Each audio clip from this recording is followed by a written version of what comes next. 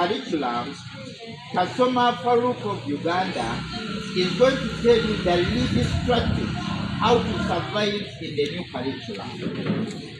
If you want to survive in the new curriculum, you must attach to competition. Don't hate someone because of competition, but enter the game. Enter the what?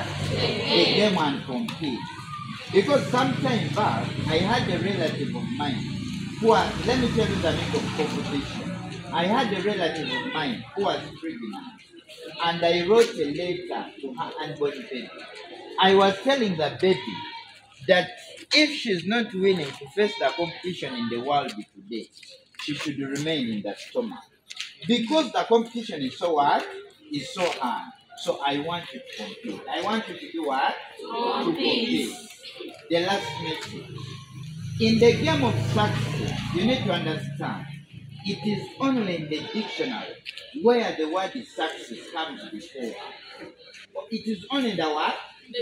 But in the normal circumstances, you need to first work hard and then you do what? You succeed. All together, friends, rise up and get great marks. And get great what? Marks. Don't be average students. Be exceptional students. If you want to be different, you must do things in a different way. If you want to do what? Different. I wanted to continue, but I have a principle. A good speech should be short like a miniskirt to impress someone and long enough to cover the subject matter. Thank you very much.